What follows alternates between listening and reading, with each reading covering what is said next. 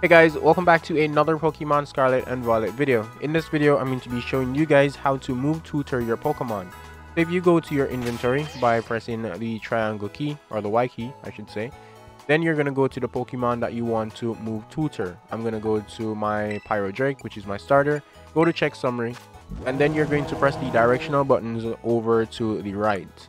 Once you're at moves and stats, you're going to press A, and then you'll be able to remember or forget a move. You can go through all the moves that you want, and you can literally do it without it costing you anything. So all you need to do is select the move that you want to learn, press yes, and then choose a move to replace. Once you do that, your move will be added to your Pokemon's move roster.